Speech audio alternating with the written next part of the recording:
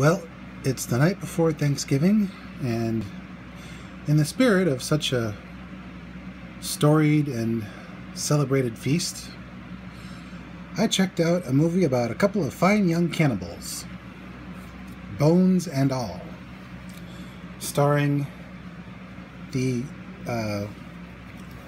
young actors who play Judy Robinson from the Lost in Space Netflix series and the lead character in the remake of Dune. And honestly, I found both characters to be painfully human. The girl struggles with her need to eat people like it's an addiction, which kind of is what it is. Meanwhile, the boy, who's become numb to it, suddenly starts to feel the same kind of remorse as the girl, because he's opening his heart back up. And on the one hand, you know what they're doing is wrong, but you want to see them succeed as a couple.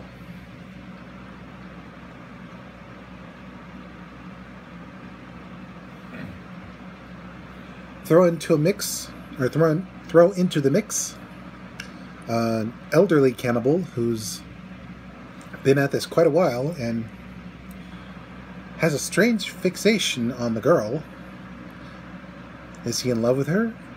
Does he see her as a daughter figure? No spoilers. And over the course of the story, we find out various things about the couple, and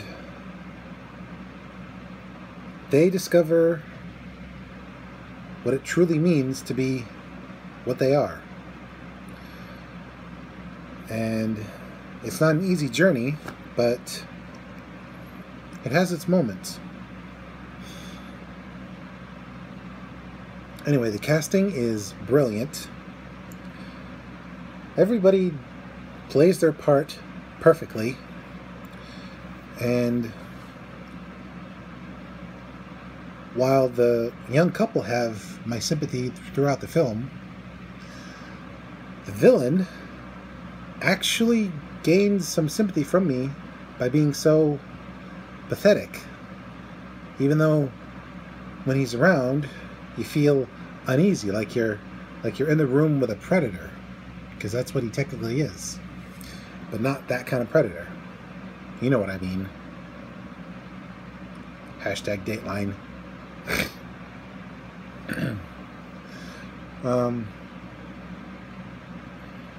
The side characters, of which there are many, they add to the various facets of our couple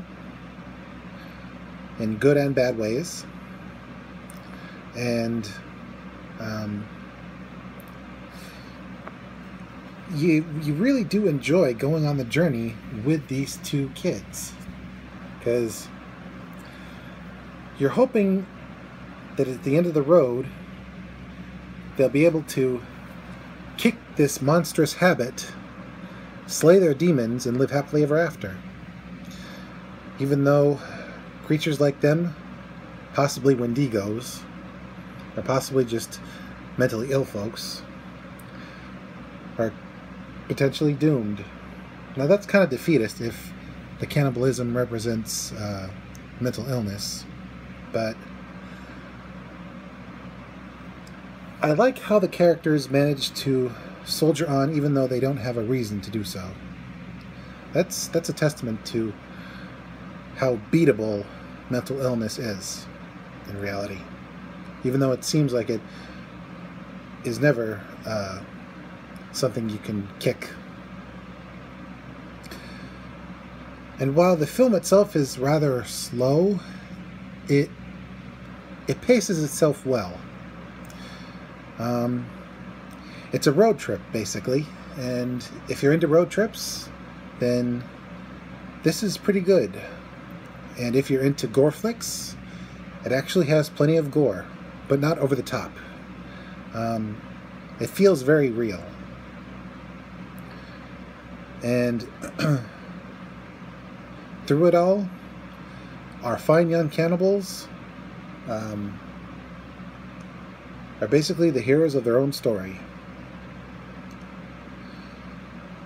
So yeah, Bones and All is a pretty decent romantic horror flick with a bit of a road trip. And if you see one movie this month, see the menu. But if you see 2 movies this month, see Bones and All after the menu. It'll be a very satisfying Thanksgiving feast. This is Mr. J signing out and reminding you, Happy Turkey Day. If you don't celebrate it, enjoy the day in whatever way you see fit. And if you do celebrate it, try not to make yourself sick. And remember, only eat the meat of a turkey. Don't eat the bones. Gobble, gobble.